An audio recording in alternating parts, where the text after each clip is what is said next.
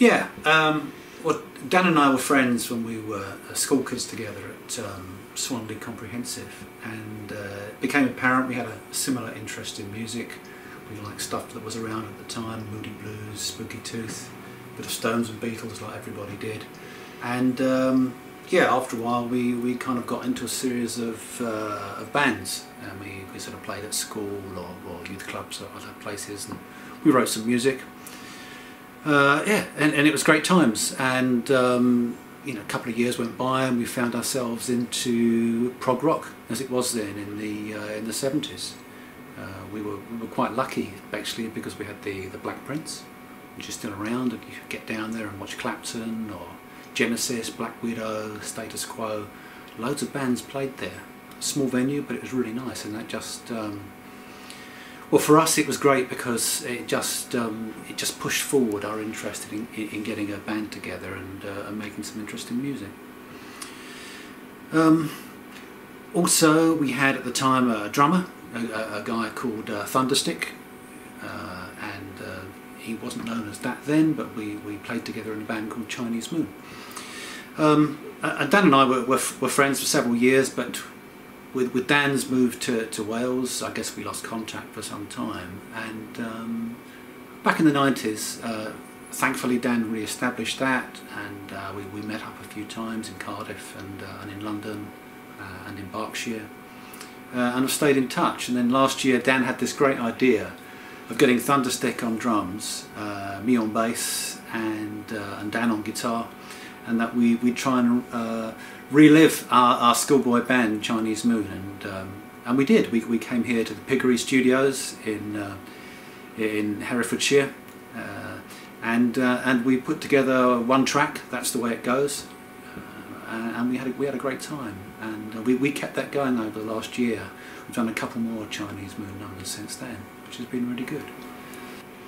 So living in Kent, I guess we're blessed here with this whole Canterbury scene. I've seen some of those bands, particularly Soft Machine. There was Robert Wyatt and the whole Matching Mole thing, Hatfield in the North, all those kind of bands. Really like those. And so I approached Dan and said, how about if we got together and put together a band based on that sort of Canterbury sound? And Dan loved the idea.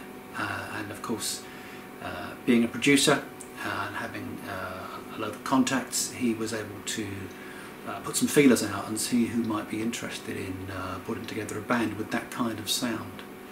We've been in the Piggery Studios all day, Dan and I. We've got 5 numbers now for the Spires that we've collaborated on, and we've laid down the bass. What we're looking to do is get an album together, and our deadline at the moment is February 2018, and with 5 songs ready to go, we think we're in a good place.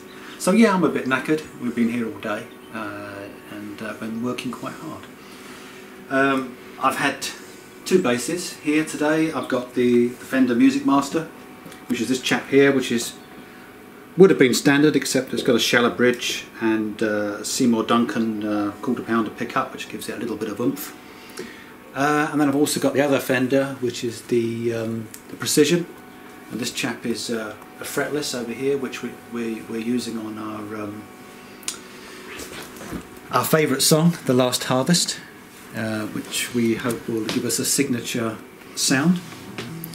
And what I've done on The Last Harvest is I've brought back something of that Pinot Palladino sound that was so